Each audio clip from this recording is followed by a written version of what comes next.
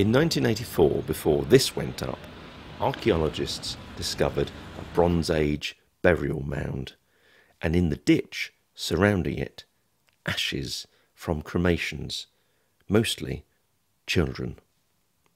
In this place, once called Fenning's Wharf, many times to the earth of the Mound, to the water of the Thames, and to the air of the broad sky above London Bridge was added the fourth element of fire.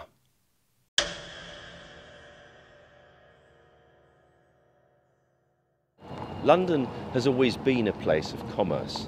Mr. Fenning owned a wharf behind me. Some of his warehouses were twice the height allowed by the Buildings Act. So when they burnt down in 1836, packed full of merchandise, the conflagration was dramatic enough for the great J.M.W. Turner to paint the scene. In 1758, a temporary bridge made of wood was erected alongside London Bridge during repairs. It burnt down. Arson was suspected.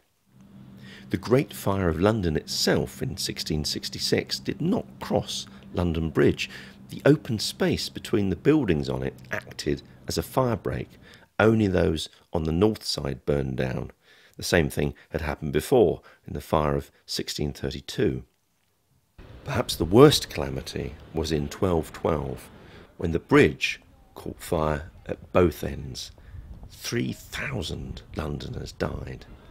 This is where the medieval bridge came to land.